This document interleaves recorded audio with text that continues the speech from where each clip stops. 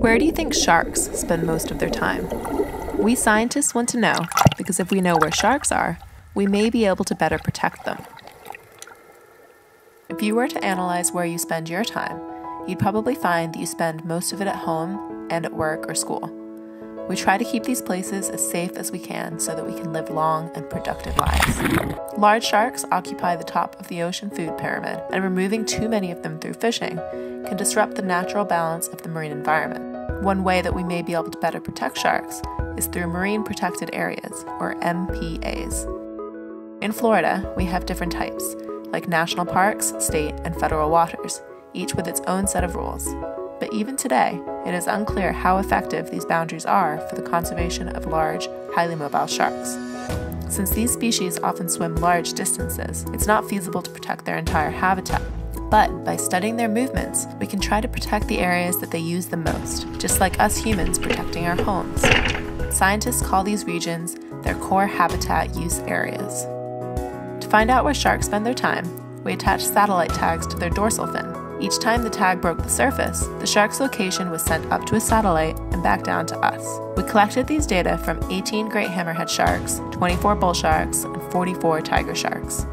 These 86 sharks sent us over 5,000 locations, which we used to determine where they spend most of their time.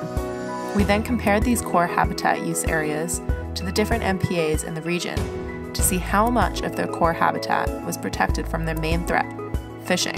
For tagged great hammerhead sharks, 18% of their core habitat use areas were protected, and almost all of this protection came from regulations within Florida state waters.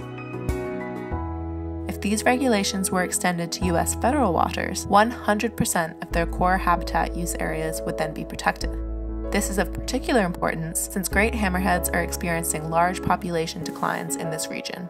While tagged bull sharks spent even more time within Florida state waters, none of their core habitat use areas fell within zones that protect this species from fishing.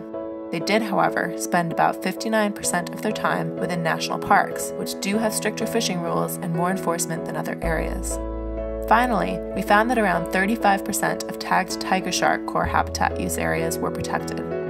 Most of this was from regulations that protect sharks within waters of the Bahamas, and if these same rules were extended to federal waters of the US, then 100% of their core habitat would then be protected.